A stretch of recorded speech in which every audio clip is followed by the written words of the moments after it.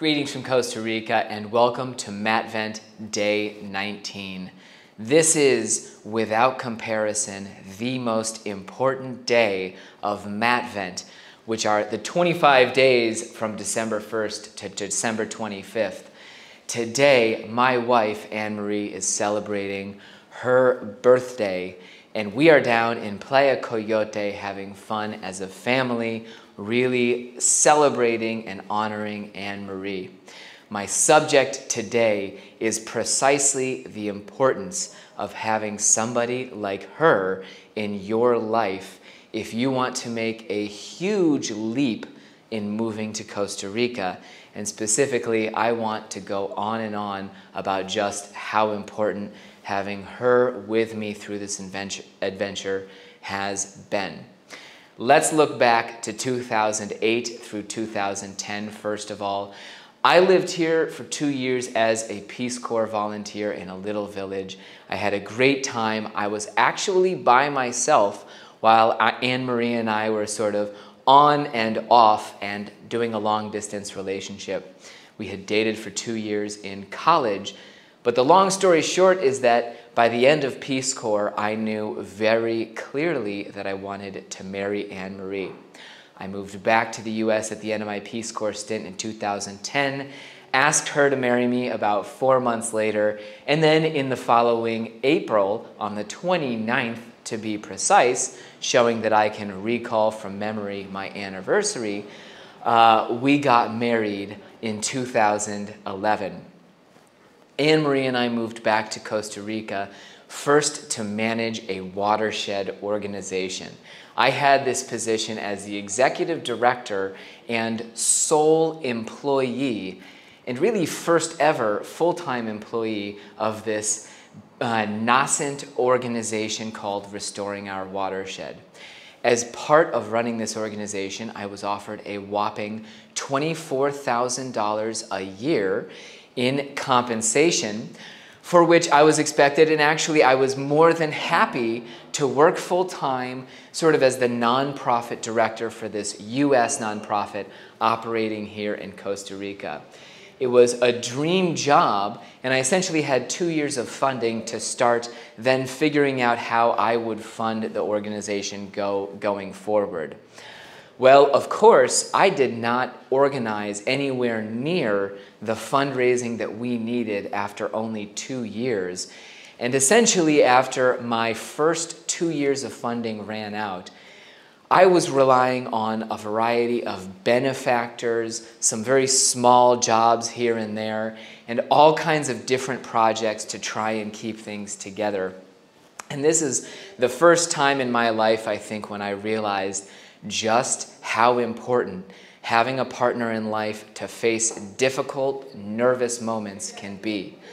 There were many months where we weren't exactly sure where the organization's funding was going to come from next quarter. And here I want to mention that I actually did have an incredible benefactor family. I always am so grateful to the Raps for helping us so much, and everything always worked out because of their generosity. At the time, it was not exactly, having a year-long position or understanding, having a salary with benefits and everything taken care of, and there were a lot of nights where I was worried about what the heck we were doing here in Costa Rica and how we were ever going to make a living. Anne-Marie came down to Costa Rica not only 100% gung-ho. I mean, you've never seen someone drop what she had in Indianapolis. This was a promising career at a growing company. She was being offered stock options to stay at Angie's List. She was also being offered a director of operations position, or she had gotten that prior to leaving.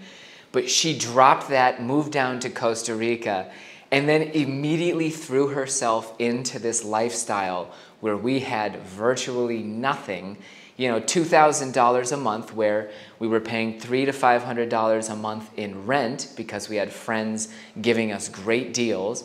I was paying $300 to $500 a month to maintain my vehicle and put gas in it.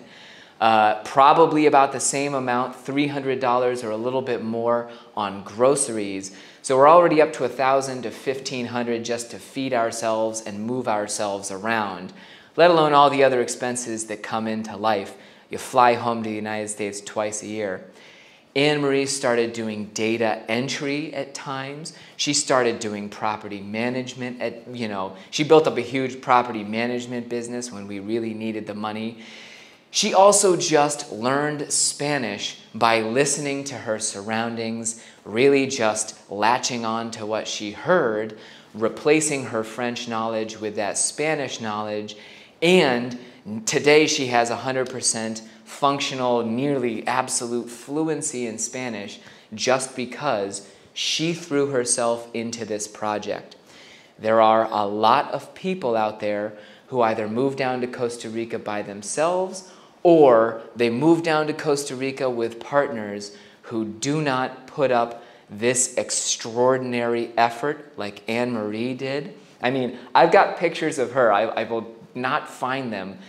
Shoveling the shit off of our goat shelf to fertilize our fruit trees. Even in the rain, this woman absolutely came with me on this adventure from the start. And all of those nights where I lie awake thinking, oh my gosh, what have I done with my life? I've got no income and no idea how to find more. On and on and on, thinking I'm just going to move back to the US. Anne-Marie was always there to help me come up with a plan, come up with concrete steps that we could take that actually made a difference, and to always keep my head level. So on your 40th birthday, love you so much, Anne-Marie. Thank you so much for helping me be Costa Rica Matt. I would not be who I am today without the single most important person in my life. Love ya.